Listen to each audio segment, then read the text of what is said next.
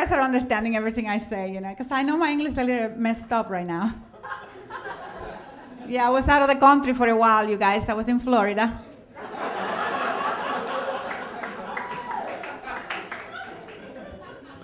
Any Cubans here?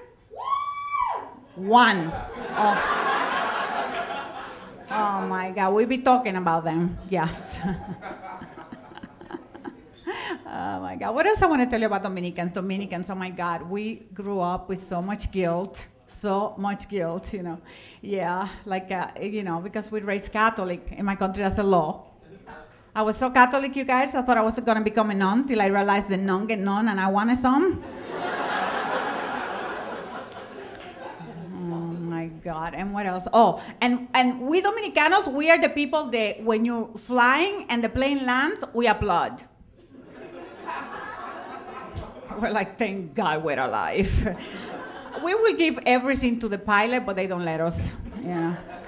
And we always late, of course, you know, because our planes don't take off until the plane is full. It never has a time. It's like, is it full? Okay, let's go, you know.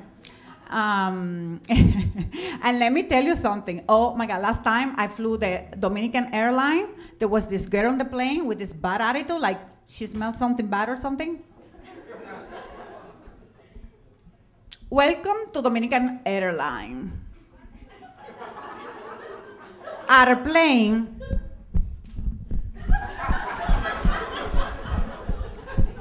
have no emergency exits. Today we're going to be flying at an altitude of 25 feet. So in case that we lose some air pressure on the cabin, stick your head out the window and get some fresh air.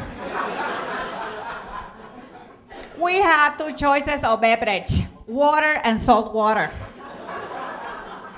And in case of an emergency of water landing, for protection device, please hold on to your wife's big ass. Thank you for flying Dominican Airline, which our motto is, hey baby, it's better than a freaking boat, let's go.